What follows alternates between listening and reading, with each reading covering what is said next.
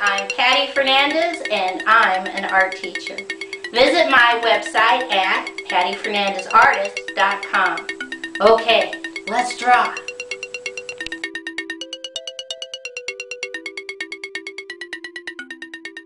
Today's project is how to draw Ramses 2. We're going to do a series of dots that are very important. So put one finger in the center and add a dot. Put two fingers underneath that one and add a dot. Three fingers next and add a dot. And two fingers next and add a dot. Okay? He's got to be proportioned out. You'll see. Alright, starting at the very top, we're going to draw a curved line down and leave it floating. Come back to the dot, curved line down and leave it floating. Come inside and we're going to draw a curved line in, out, and leave it floating. Come back to the left, draw a curved line out, curved line in. Come to the right, curved line out, curved line in. Come back to the left and we're just going to draw a curved line over, up, and connect. Now come over here on the left and let's draw a little extension on that line and draw a curved line in. Come on the right hand side, extend that line a little bit. Now let's draw a curved line in. Okay, right in the center. Slightly curved line out, curved line up, connect. Come on the left hand side and we're going to draw a curved line down, curved line up, connect. Come on the right hand side, straight line down, curved line out, up, connect. Come right here in the center at the top. 1, 2 straight lines. On the right side, 1, 2 curved lines. On the left side, 1, 2 curved lines. Come right here at the bottom and draw a spiral on the right. Jump over, draw a spiral on the left. Come inside.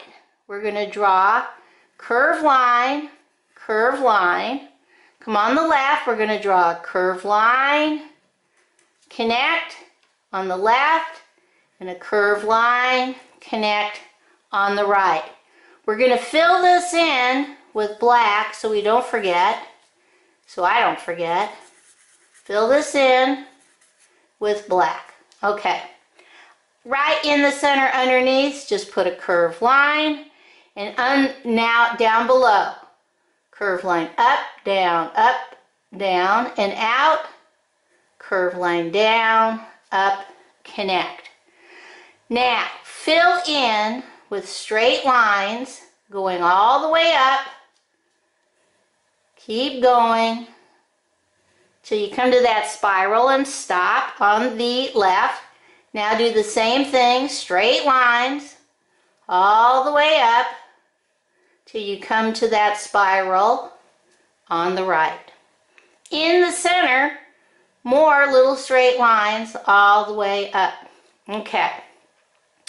Come over here on the left and we're just going to draw a curved line down on the left, curved line down on the right.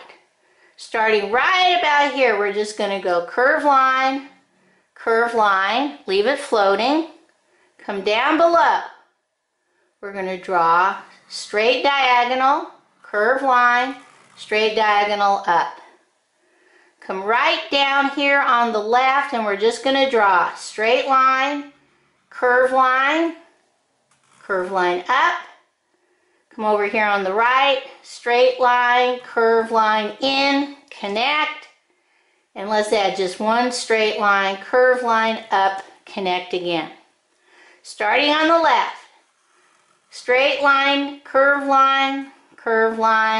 straight diagonal over, curved line, connect. Come on the right, straight line, straight diagonal over, straight diagonal up, curved line, connect. down at the bottom. 1, 2, 3, 4, 5 straight lines. On the left, 1, 2, 3, 4, 5 straight lines on the right. Come over here in the center and let's just draw some curved lines. Let's draw another curved line up, over, connect. Let's put 1 dot, 2 dots. All right. On the inside, we're just going to draw a curved line, curved line, curved line up. On the inside, we're just going to draw a curved line, curved line, curved line up.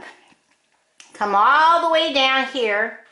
Straight line, jump over, straight line, jump over, straight line, and leave it floating. Draw a straight diagonal on the left, straight diagonal on the right, straight line across, connect, straight line down off the page, straight line down off the page, come up to the top, straight line down, straight diagonal off the page. All right. Come over here on the right, and we're going to go straight line, curve line off the page, straight line, curve line off the page, big straight line, curve line off the page, straight line, curve line off the page. Come on the left-hand side, we're going to do the same thing. Straight line, curve line off the page, straight line, curve line off the page, big straight line, curve line off the page, straight line, curve line if you can fit it.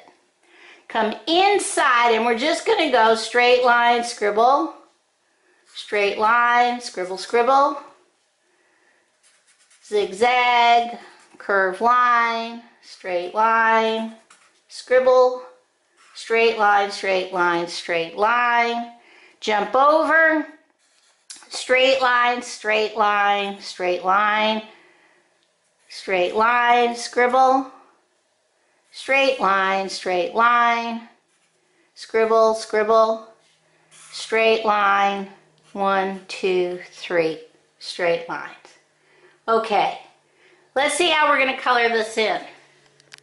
Okay, if you have multicultural crayons, you have a different degree of browns available. So what I'm going to do is I'm going to color using tan the detail parts of my Ramses 2. So I'm doing his space right here. I'm doing his space right here. I'm doing this part down here. And I'm using a tan color. Okay, he's made out of stone.